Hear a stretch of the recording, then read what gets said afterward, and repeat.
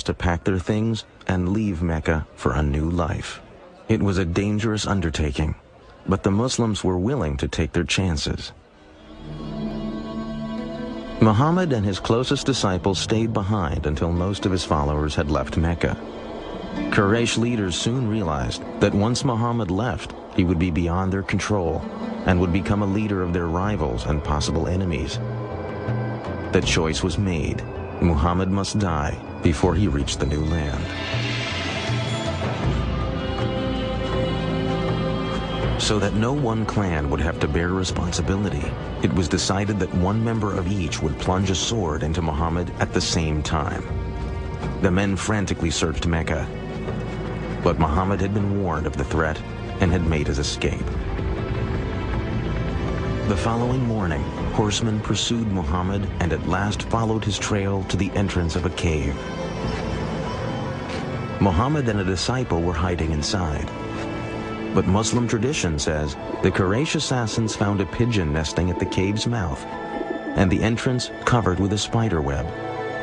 The Quraysh concluded no one could be inside. Allah had protected his prophet. The flight from Mecca in 622 is known to Muslims as the Hijrah.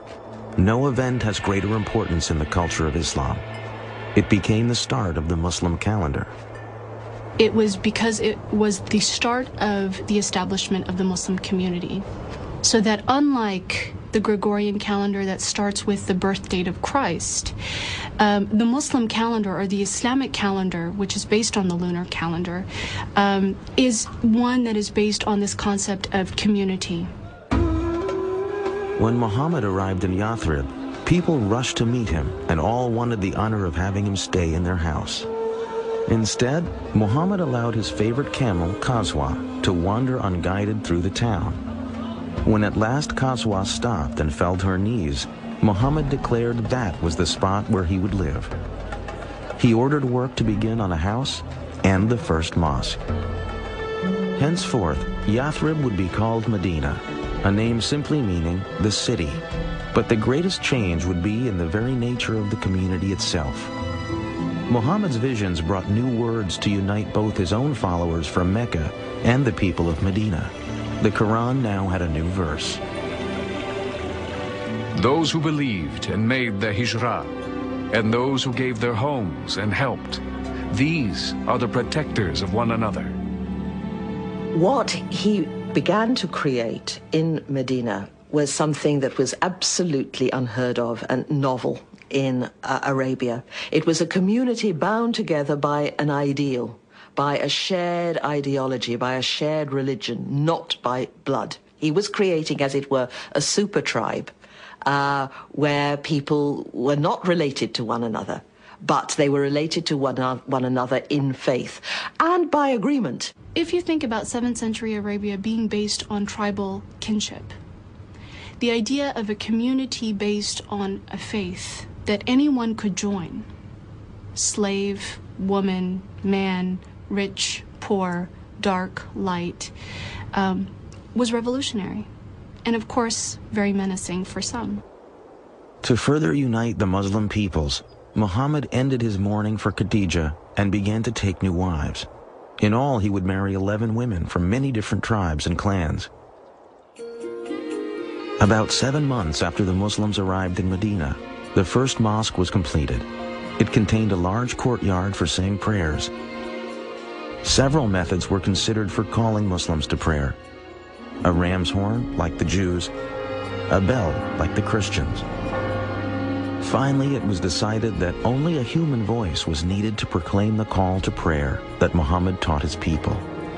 A young man was selected to make the call, and for the first time, Muslims heard the words that still echo from mosques around the world, beckoning all to come to God.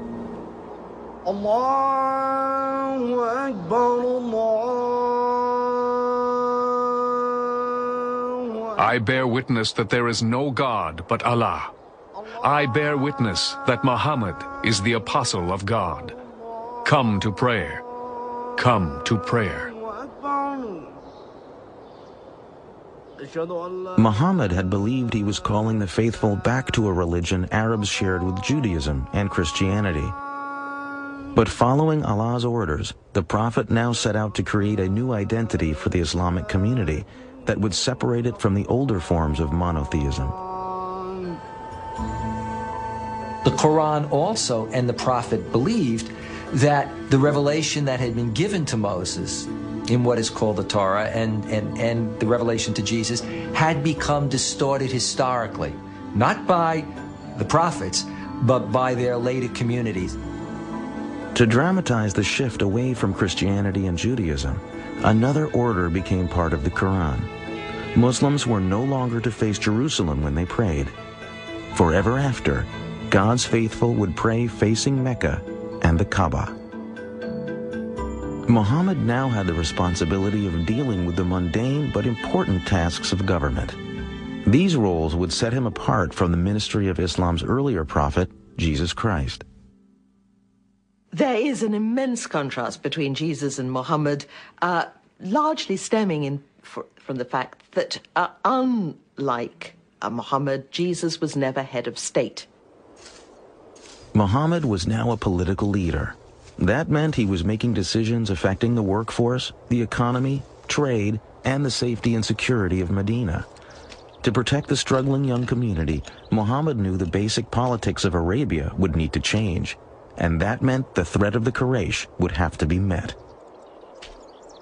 Increasingly, Muhammad would turn to a solution the world has come to fear and all too often associate with Islam. He would turn to armed conflict. Since the days in Mecca, God's revelations had called for Muslims to prepare themselves to struggle to build a moral and righteous life.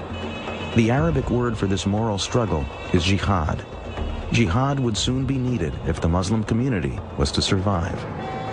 For when the Prophet and his followers had left Mecca, it was clear to all that a day would come when they would have to defend their beliefs in battle. Now that day was fast approaching.